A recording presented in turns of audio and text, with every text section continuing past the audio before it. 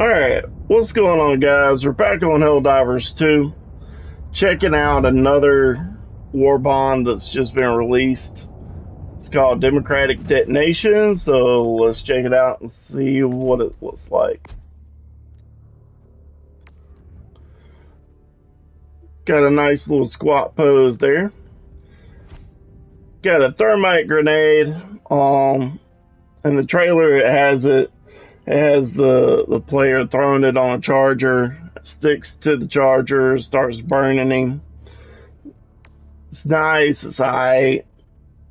Alright, first rifle we've got is the B-14 Adjudicator, a marksman's rifle. Does damage 80, capacity 25 shots, recoil 50, fire rate 55. It's medium penetrating, but dude, it only does 80 damage. Like, come on. I don't even know. Alright, got some medium armor. Looks like medium armor here. Increases throw range about 30%, providing 50% into limb health. I kind of like the cape. That looks pretty good. Now this armor, it looks good. I like the look of this armor set. Alright, so further reduces recoil when crouching or prone by 30%, increases initial inventory and holding capacity by grenades by 2. That's decent. I would do that. I would try that. Alright. Our booster lowers the time it takes for the extraction shuttle to reach the extraction beacon. Not bad. It's not something that I would choose to run with. There's other stuff that's better. Yeah, I won't be running with that emote. Alright. Our next gun is a premium explosive. It's the R36 Eruptor. Does decent damage. Capacity 5 shots though. That's extremely low. Like, really low. Like, you gotta change a clip every 5 shots. You get what, maybe 6 clips? It's medium penetrating, which is kind of good. And it's got an explosive trait, but I'm not totally sold on this. This will have to be tried. This will have to be tried out to see if it's worth it at most. I don't know. The courtly bow, I really don't like that one. Let's check out the third page. I kind of like the boxing emote. Alright, this is going to be some heavy armor. I don't like the look of it. If I don't like the look of it, no matter how good it is, I will not run it because that's just me. Further reduces recoil when crouching and prone by 30%, provides 50% resistance to explosive damage. It's not bad. The armor was kind of ugly, like, I don't know, like a bad guy off of RoboCop or something. I don't know. I don't like it.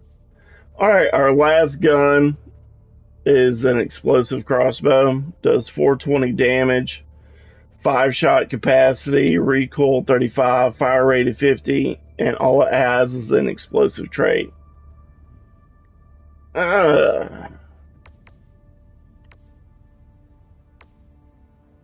And then we have a grenade pistol. Now, this I would use.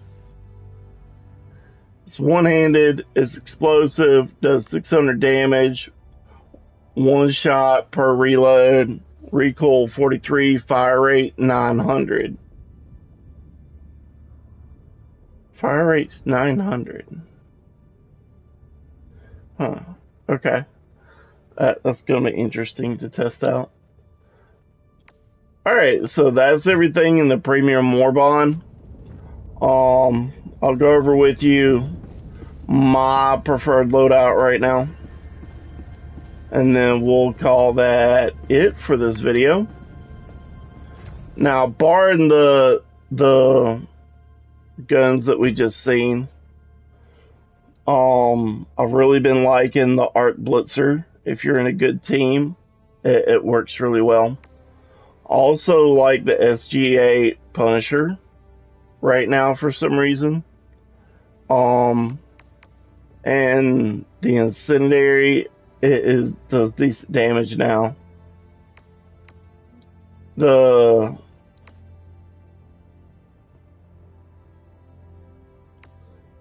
sickle is still one of my top guns, like for real. Secondary weapons, there's really only one right now. Well, maybe two. You got the P19 Redeemer or the Senator. I still prefer the OG high explosive grenade. If you're fighting robots, I've seen the G16 Impact work pretty good on them. Especially for the heavier targets. When it comes to your stratagems, let me get down here. I still prefer the airstrike or the 500 kilogram.